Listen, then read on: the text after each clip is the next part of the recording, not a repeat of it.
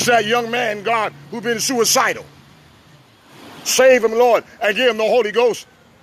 Touch that young lady who got molested when she was a girl. Touch that young man, God, who got abused. Somebody wants to give up. Don't give up. Jesus said, I am the way, the truth, and the life. Whoa, no man cometh to the Father but by me. St. John 14, verse 6. But you got to repent from sin so God can live within. You Hebrew Israelites always complain about the white man when we got black folk killing each other every day. Some of you act worse than the white racists, calling each other niggas. You're not niggas, you're winners. Hallelujah. We don't live under the law of Moses now. We in dispensation of grace.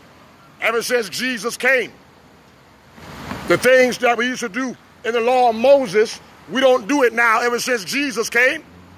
We're in dispensation of grace. For God so loved the world that he gave his only begotten Son, that whosoever believeth in him should not perish but have everlasting life. A lot of you Hebrew Israelites don't like that scripture. You keep talking about hate.